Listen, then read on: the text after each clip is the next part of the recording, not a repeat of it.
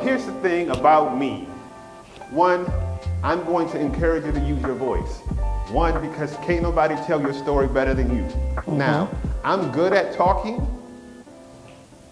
but you're great at being who you are. Art is activism.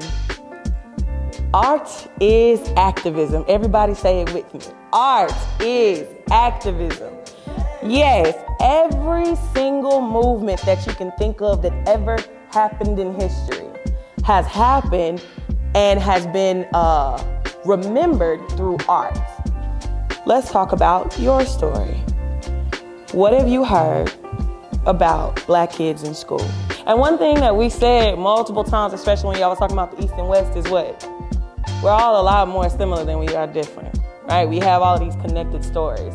So when we can hear the stories that other people share, and we can be inspired by it, right? We can connect it to our stories.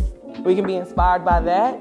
That's when movement happens. That's when change happens, right? I know that I was inspired by the stories that I heard. So thank you all for sharing that.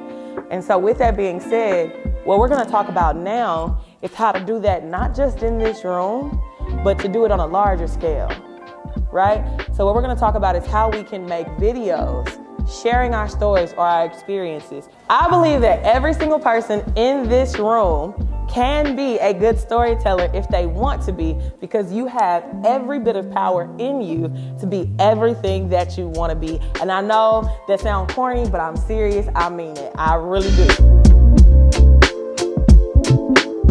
My name is Nathan Anderson. I'm part of SHIPHT, and the question is, what are the stories about your community that you find fascinating or pique at your interest? What are stories about your community that you find shame or guilt or defensiveness about, even if they are not about you specifically? Stories I find fascinating is just the recent building of the Freedom School, which is a supplementary literary program where elementary students are given the opportunity to help improve their reading skills and other literature skills. And this was founded by Nicole Jones and some other fabulous Black women within our community. And I just think it's an amazing thing as developing those skills while young will translate easier when you progress to middle school and high school. My name is Janaea Johnson, and today I will be answering what are things about your community that you take pride in, and what are some things about your community that you're concerned about. Some things I take pride in are the community support. If we have things going on in the community, they're very sure to come out and support and make sure that they get support. Like when we have things that are going on in the park, or like food truck days, or just concerts, there will be people there that come and support and show up. I also feel like another concern with our community is growth. Sometimes I often look at our community and I feel like it's stagnant, like there's not much going on here, things aren't happening. Hi, my name is Chloe, and the question I will be answering is, what are some of the things I take pride in my community? And the second one is, what are some of my concerns that I have for my community? So some of the things that I take pride in is how our community celebrates our students, especially their accomplishments.